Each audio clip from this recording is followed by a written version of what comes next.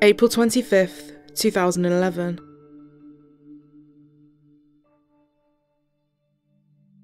A call is made to 999, reporting that a house is on fire in Georgia Drive, in Nottingham, England. 2 young boys have fled the house with the family dog as the fire rips through the building.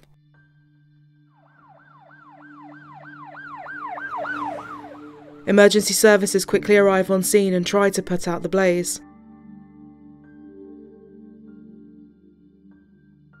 As the fire ravages the house in the quiet suburban streets, word begins to spread that a woman has been found dead inside. One neighbour remarks, "You see things like that on the TV, but when you know the person, you just can't believe it."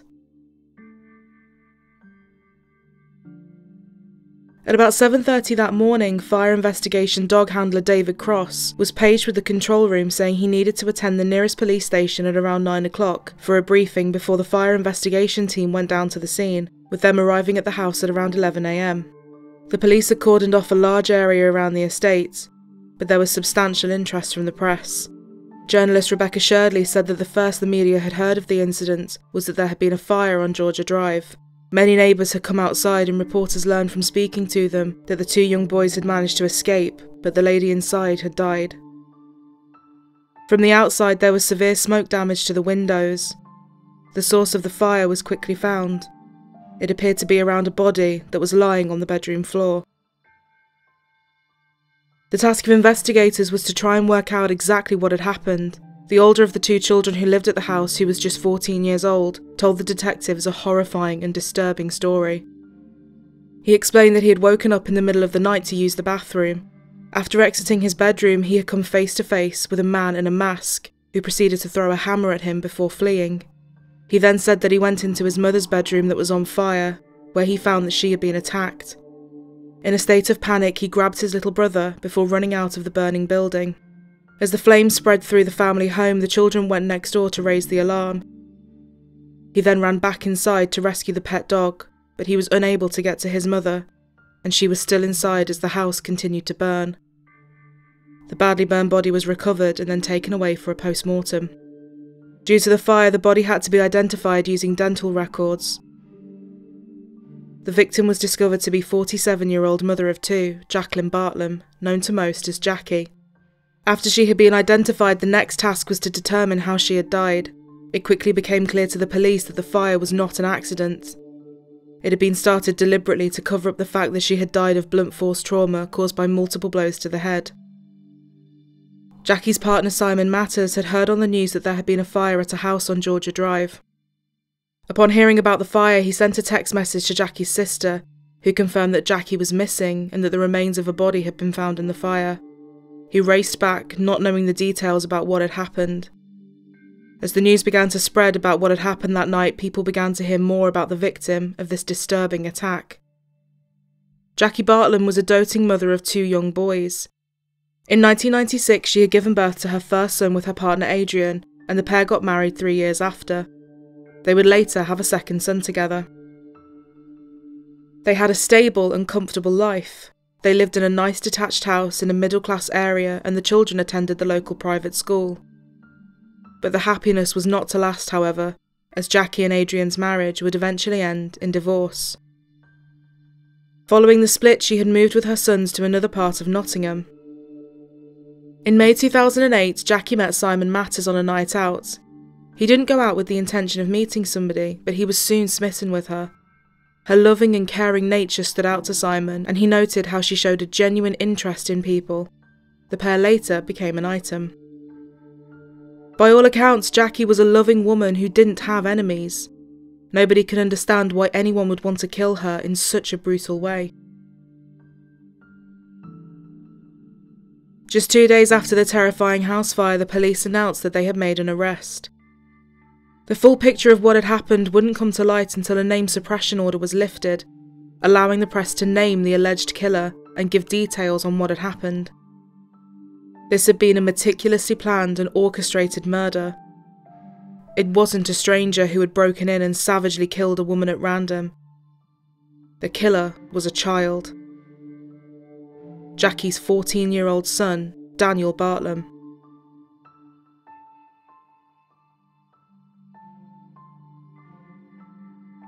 Daniel was born on the 11th of November 1996, with his little brother being born several years later. When he was just 8 years old, Daniel became obsessed with fictional gore and violence. As he began to retreat further and further into his dark world, he became more reclusive and isolated. He would spend the majority of his time in his bedroom feeding into his obsessions. He would watch his collection of horror films, with movies like Saw and Nightmare on Elm Street being frequently rewatched, as well as playing video games. Just 12 months after becoming obsessed with gore and violence, his life would be turned upside down. His parents' marriage fell apart and the couple would later divorce. Daniel and his brother would go to live with Jackie. Jackie went out of her way to try and minimise the disruption and continue to pay for his private schooling for around 6 months, until it was no longer affordable. The divorce, as with many separating couples, had huge financial implications for the family. Due to the financial strain, she had to remove Daniel from his private school and instead send him to the local comprehensive. Forensic psychologist Professor Kevin Brown said that as he had been removed from his private school and sent to a state school, he could have experienced bullying and feelings of ostracisation from his classmates, as well as feeling a loss of status. It was also around this time of him changing schools that Simon and Jackie began to discuss moving in together, with them both selling their houses and buying one as a couple. But although they found several houses that they liked, they weren't able to find one that Daniel approved of. It was then too that Daniel's behaviour began to change even more, becoming defiant and playing up. Daniel didn't chip in around the house and didn't do chores, with Simon describing him as selfish. Alone and frustrated with things happening that were outside of his control, Daniel began to isolate himself more and shut himself off from the world. Daniel also started to become more and more angry with the lack of attention he was receiving. His mother now had a new partner, and things were happening in his life that he couldn't control, all of which was feeding into his rage. He spent most of his time up in his bedroom, and nobody knew what he was doing up there. From around the age of 12, he was mending laptops for people, and that's what they assumed he was doing alone upstairs. He also made several YouTube videos. Hi, this is Daniel. One person who became concerned with Daniel's increasingly odd behaviour was Simon. He was concerned that Daniel was too young to be consuming such explicit and adult material at his age. Whenever Jackie attempted to discipline her son, he would often become violent in an attempt to regain control. On more than one occasion, Simon had to intervene to protect Jackie from her young son. Simon described one occasion where Daniel had started shouting at Jackie. He got so close to her face that Simon had to put himself between the two. Daniel proceeded to run upstairs, and for the next 2 minutes he would kick the banisters, hit the wall, and swear and shout before going into his room and slamming the door shut. Jackie was so shaken and scared by her son's outburst.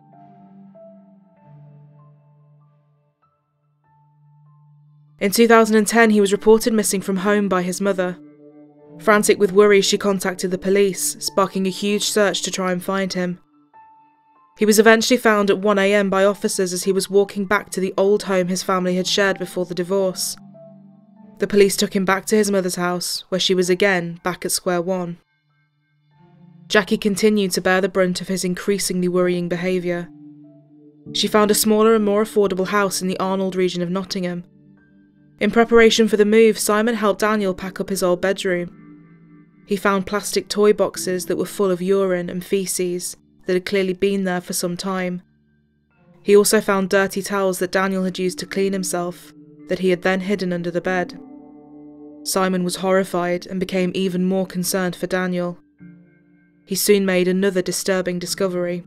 Hidden in a laptop bag were a load of Jackie's underwear that she had been looking for. Forensic psychologist Professor Kevin Brown has argued that this was not due to a sexual motive, but rather an attempt to gain attention. Daniel's strange behaviour was also noted at school. Following an outburst of violence in May 2010, he was referred to the school counsellor. After this, concerns would continue to mount.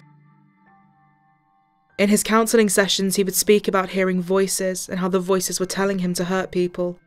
He discussed visions he was having of killing people, and also spoke about how his school tie, that he had called Fred, had a life of its own and was trying to strangle him.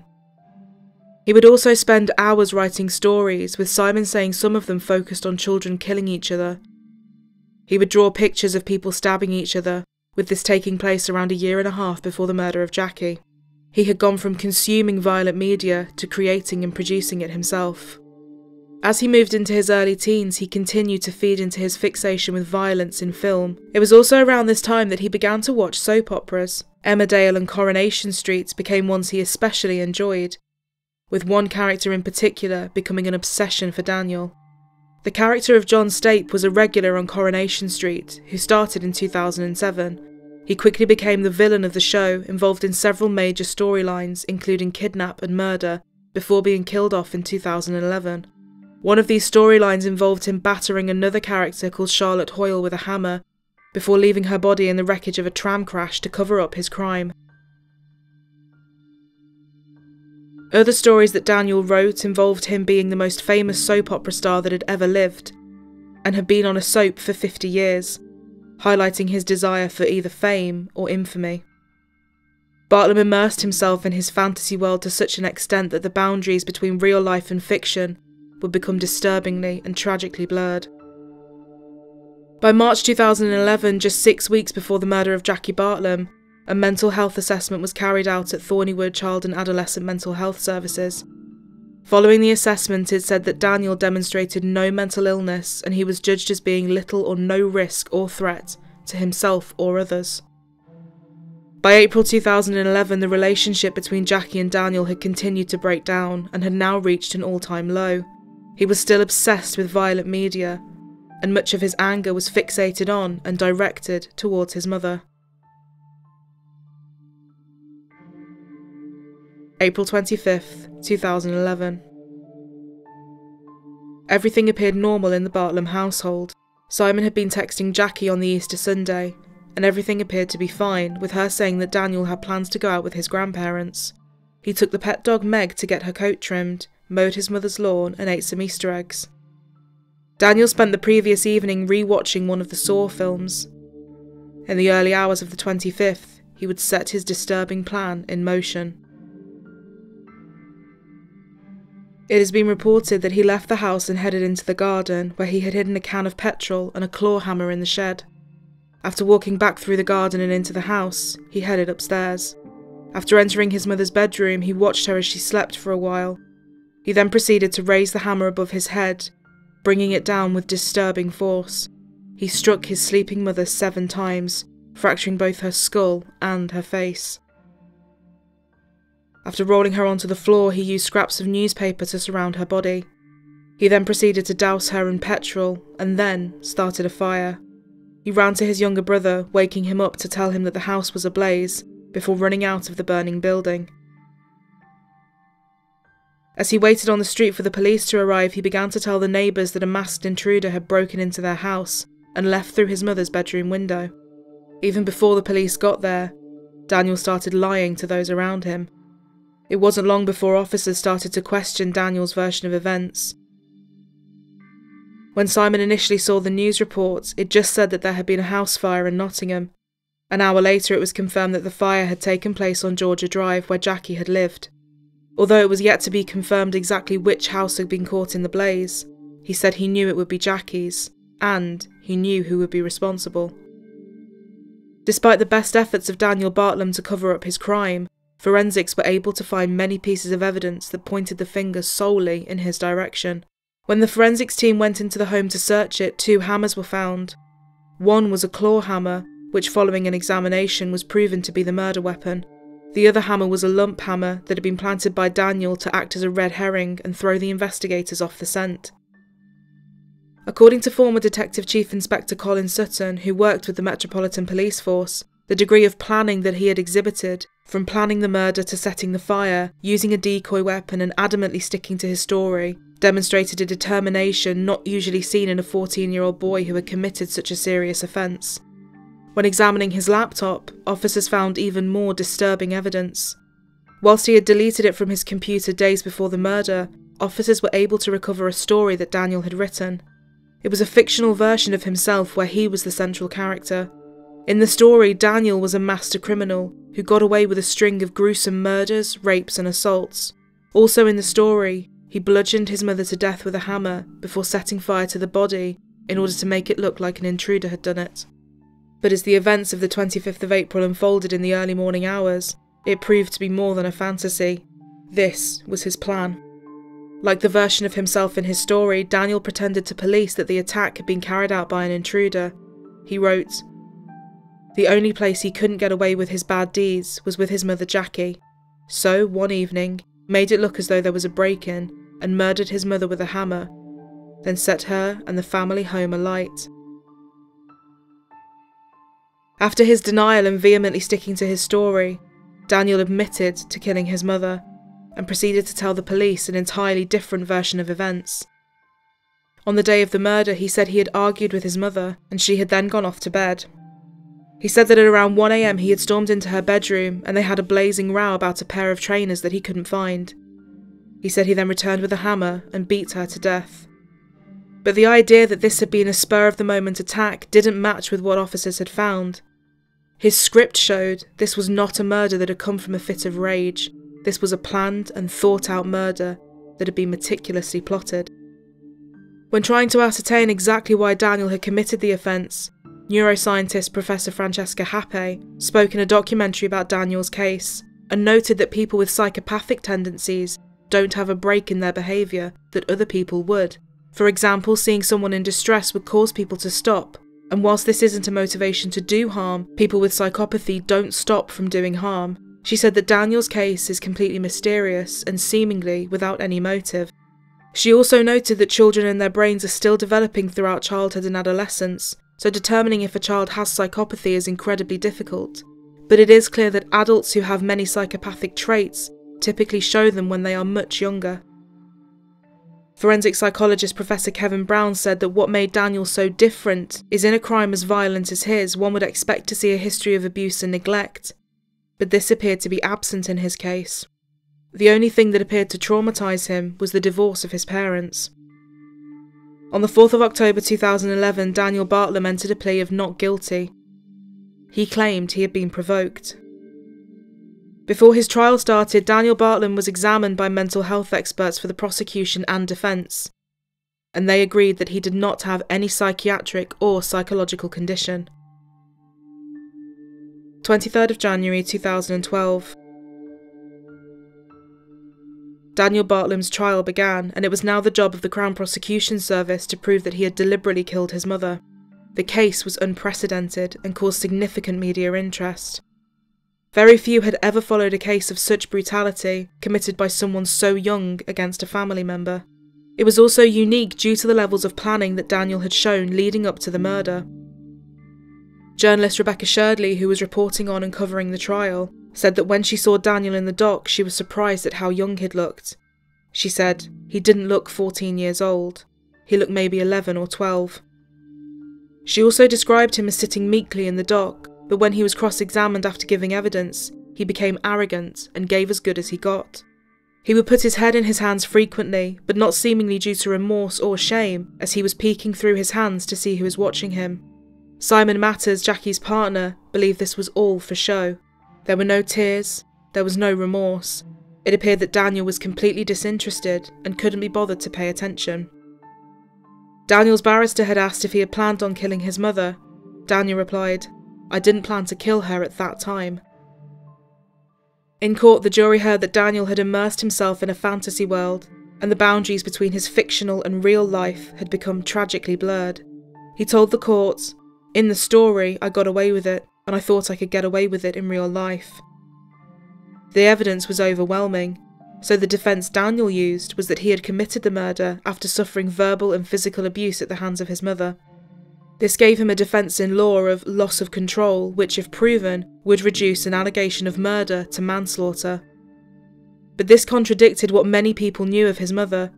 Jackie was known to be a kind-hearted and good-natured woman, and nobody had ever seen her mistreat her children or be abusive. His arrogance seemingly knew no bounds. Towards the end of the trial, he turned towards Simon and ran his finger across his neck, in a motion that indicated slitting someone's throat. Simon said he didn't find it intimidating. He said it was just Daniel being Daniel. After a 2-week trial, Daniel Bartlam was unanimously found guilty of murder.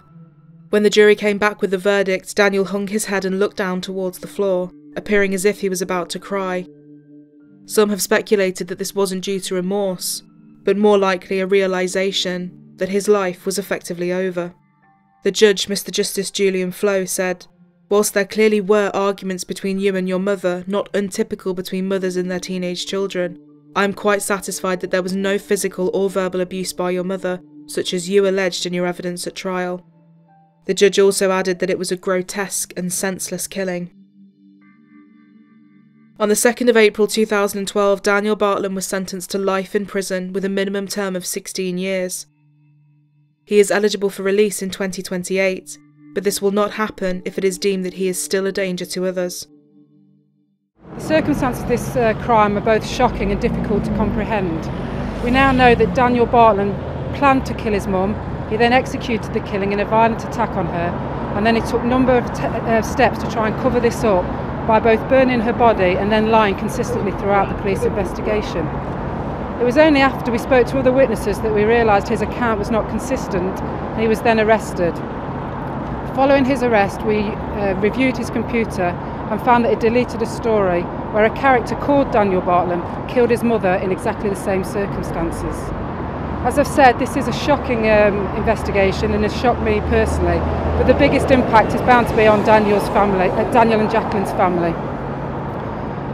Having spent time with them throughout the investigation and the subsequent proceedings, it's fair to say that they probably never come to terms with what's happened to them. There's no evidence to suggest Jackie was anything other than a loving mum and loved and supported Daniel throughout his life. Upon being unanimously convicted and sentenced, Mr. Justice Julian Flo, who had presided over the trial, decided to have the reporting restrictions lifted. The decision in this case to lift the anonymity on Daniel's identity and release his name and details of his crime to the public, despite his young age, allowed for the press to report on exactly what had happened. Detective Chief Inspector Kate Maynall, who had led the investigation, said she had never dealt with such a horrific case. The level of violence, degree of planning, and extent of his lies is not only shocking, but it is also chilling that a boy of 14 could do this. This murder has devastated everyone involved. There is only one person who knows why it happened, and Daniel has lied consistently throughout, making attempts to besmirch Jacqueline's character. Everyone who knew her knew she lived for her children and was a warm and loving mother. Maybe one day Daniel will tell the truth, as there are several gaps that only he can fill. In a statement released on behalf of the family, Jackie Bartlam's parents said that Daniel's attempts to depict her as a bad mother couldn't be further from the truth. She was, they said, a wonderful, loving and caring woman who would always be there to help if anyone was in trouble. The statement said that the family was still struggling to come to terms with what Daniel had done. We find it so hard to explain what we're going through. There are no winners here because not only have we lost Jackie, but we have lost Daniel too because of what he's done. We know it was the right result at court, but trying to understand how a boy you have loved for 14 years can do something like this is so difficult. The most difficult part for us, and something that only Daniel can answer, is why. Simon has said that although he doesn't hate Daniel, he doesn't love him either, saying he has no feelings towards him at all. I believe in forgiveness, but there's some things you can forgive, and some things you can't. It was reported recently that Simon had received a letter from the Ministry of Justice telling him that Daniel Bartlam was to have his sentence reviewed, as he had moved to an adult prison. The letter read, "This review will look at whether his tariff can be reduced, as the belief is that a youngster has the ability to change more rapidly than adult offenders. You have the right to submit a victim personal statement for the High Court to consider." Simon said he was horrified by the decision. "I'm absolutely and utterly against this. I don't believe that he can be rehabilitated. With what he did and the horrific nature of it, and the way he was so manipulative, my only fear is that he will have manipulated the parole board and pretended he's better. That's my only fear. I don't fear him." The facts of exactly what happened that night may never be fully known, as there is only one person alive who knows the truth. And that is Daniel Bartlam. What we do know is that those who knew and loved Jackie are determined that she will be remembered as a loving mother and partner who cared deeply for people, and not by the tragic and appalling way that her life was taken.